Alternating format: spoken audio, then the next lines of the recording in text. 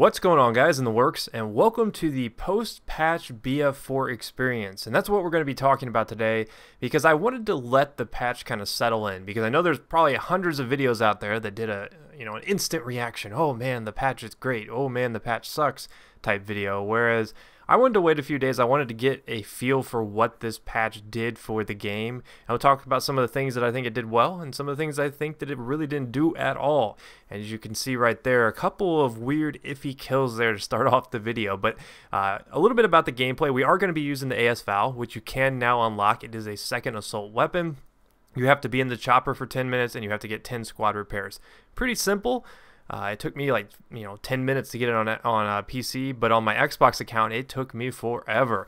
So I was really glad that I didn't have to go through the same thing I went through on Xbox, because for whatever reason every chopper I got onto on Xbox it was a taxi service basically. But a little bit about the VAL is I've learned some important lessons, and that is don't do what you see me doing right here in this particular clip. This is a pretty early on clip. This is one of my first experiences with the weapon, and I'm not microbursting. You can see I got an assist on the first guy, and it took me like, what, 30 rounds to kill the second guy? That is not how you want to be using this. It shoots super quick though. It shoots 900 rounds per minute. It does the 30 damage up close, so it is a very quick time to kill, but those 20 rounds will be done before you even blink an eye.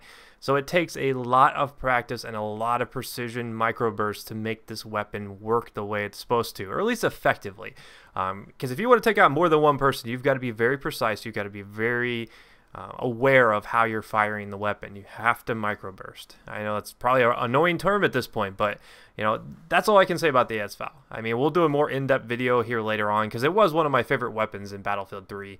I think I had well over 1,000 kills with it. It was just pure goodness, especially with the extended mags, and it behaves a lot differently than its BF3 counterpoint. So I think it deserves a standalone video, but I thought it'd be awesome to sit down and watch us use it here in this particular video, where we're going to be discussing the patch.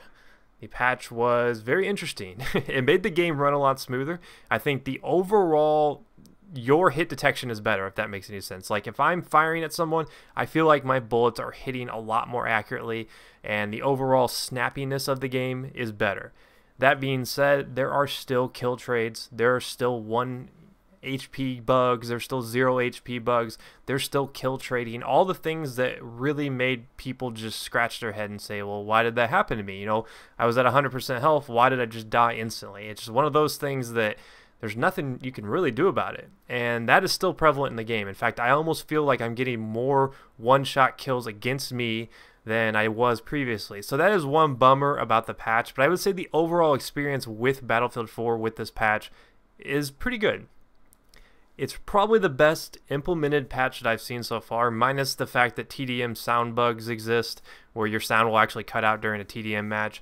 They're working on a fix for that, but I think far as any game-breaking major glitches or anything like that in the patch, this was pretty safe from that, which is a step in the right direction, because before we got a lot of patches that actually made the game experience worse, where they actually had to roll things back. Now, one of the major changes in this particular patch was the DMRs, and I talked about this in my last video, how DMRs, even though I personally think they're a little underpowered, they needed to get buffed in some way. Well, they did exactly what a lot of you guys were suggesting, which was essentially make it a 3-bullet kill at its maximum range. So then, you're not having to put 4 bullets into someone with a DMR at, 500 meters. It really doesn't make much sense, because it's supposed to be an accurate precision weapon versus, sitting there having to spam the living daylights out of someone to get a kill. So we've definitely seen an increase of people using DMRs, and I think time will tell whether or not they made the right choice in buffing them. I think at this point a lot of people are happy where they're at, but then on the other side of the coin, you've got a lot of people who are really annoyed with the DMR spam. So it's a very tough balancing issues with the marksman rifles, and hopefully they'll get it right eventually. Right now I think they may be a little bit too spammable. But the last point I want to make is not about Mantle, which a lot of you guys probably suspected. No, it is about the black screen spawn reduction, which is hands down the best thing about this patch, because I'm sure if you've played the game in the last 3 days, you've noticed that you can actually spawn on squad mates now and not get insta-murked by the guy who's just sitting there looking at you before you even come into the game. Because that was the most annoying thing about the spawn system in Battlefield 4, was essentially that you feel like you died before you even got a chance to react to anything.